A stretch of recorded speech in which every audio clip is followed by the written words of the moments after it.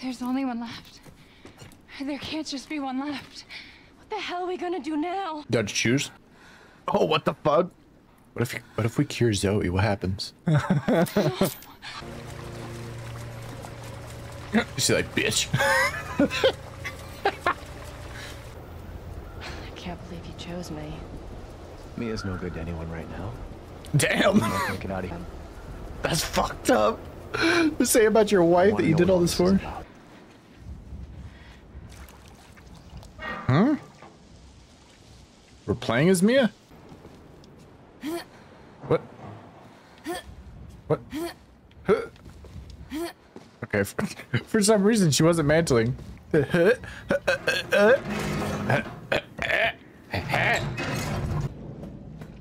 Oh, tasty. Okay.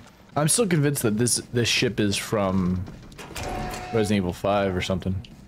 Kind of similar to the Ouroboros virus. You know, all the worms and everything going on. I feel like everybody probably picked Mia in that instance. Probably like 90% of players.